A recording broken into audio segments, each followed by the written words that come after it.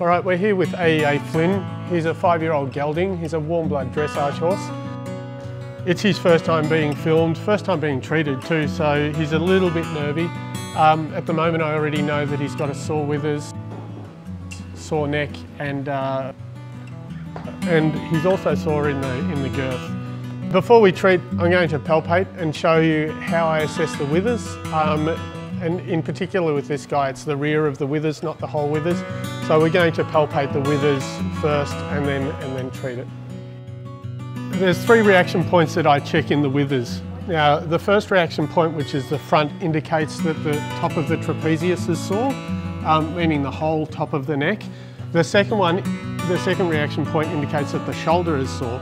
And the third reaction point, which is the issue on this guy, indicates that the rear of the trapezius is sore. So this is the muscle on this guy that's the issue,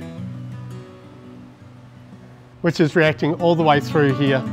So this reaction means that there's discomfort through the shoulder. Depending on how he reacts, we know how sore it is. But absolutely, this reaction actually does mean that there is soreness within the wither. So we're going to treat him and see how he goes, and hopefully we can help him out a bit. You know, you don't always get them, but any type of release, such as chewing, licking, really slow blinking, even the staring, and yawning is kind of classified as the king of the release, I guess. But you know, you don't always get that, and you often get it in very sore animals, but you don't always. So the yawning just shows you, firstly that they're relaxing, and secondly that you've released a group of muscles. It's just their way of showing that there's been a release. So now, as opposed to being like this, if I go to move his leg, he actually moves his leg, and if I go to put my hand anywhere, he's actually leaning the way that I kind of want him to. Like, you can see all this sort of, like he's actually complying to what I want rather than being concerned.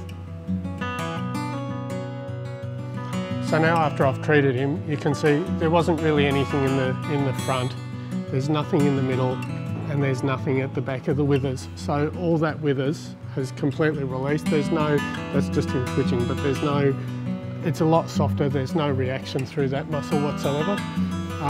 The neck as well is now being treated, and although I could probably give it another hit, he's actually already, it's a lot looser. You can see that it's actually soft as opposed to being rigid and sore. And if I'm lucky, there's the girth. There's no reaction in that tricep at all.